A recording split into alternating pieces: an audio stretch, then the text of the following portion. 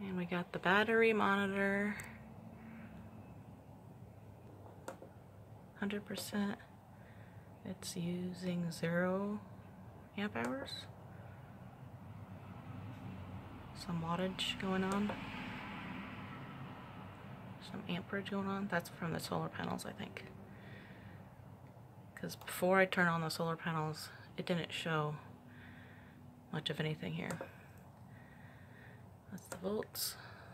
I don't know what that is. It has 100% charge on the batteries. Yay! And these batteries that we got, we don't want to go below 50%. So we have to stop using electricity if we get to 50%.